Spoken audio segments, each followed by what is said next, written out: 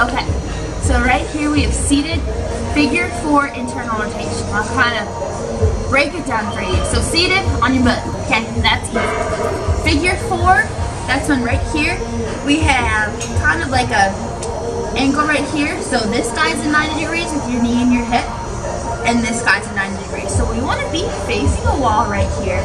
You're trying to get this guy out away from our body straight, okay? And this guy down at a 90 degree angle. Same thing. This guy out from our body straight, out at a 90 degree angle. So that's like the figure 4 position right there, okay? So right here, we're focusing on this back leg with this seated internal rotation type of activation.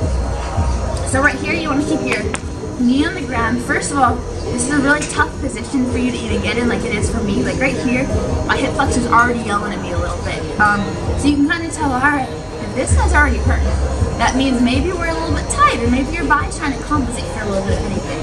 So wherever you feel tight, wherever you feel like, oh my gosh, this does not feel natural or normal, take a mental note of that and be like, okay, you know, maybe I gotta reach out to Kelsey and figure out what's going on right now. I can help you out, I promise. So figure 4 internal rotation. Remember, knees on the ground right here, trying to keep this parallel to whatever wall we're at. So we don't want to turn into our body, even though right now my body wants to.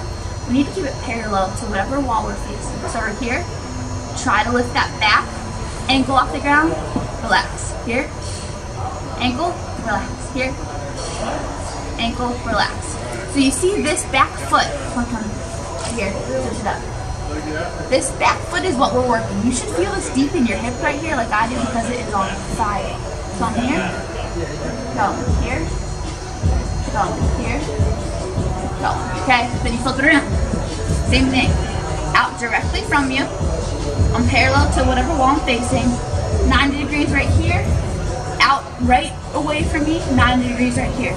So if I'm here, you can't see it, but I'm lifting my back leg. This one's my problem child side, so it's a little bit hard. Keeping this knee down, and relax. Here down, relax. Here down. Okay, this is actually a lot better than what I was doing 4 weeks ago. So I'm telling you, this works if you just work on it right here.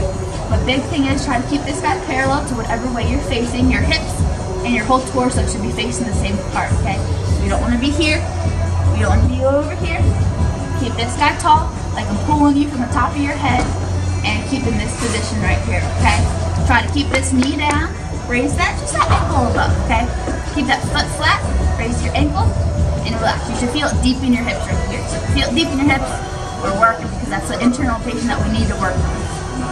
And a little tidbit, if you're squatting and you feel that hip pinch that deep down your hip, that means, oh my gosh, like our internal, something's going on, you know. Our body's trying to tell us something with that hip pinch. A lot of times we lack that internal rotation to be able to, or our body's lacking stability, so it tries to collapse down on itself.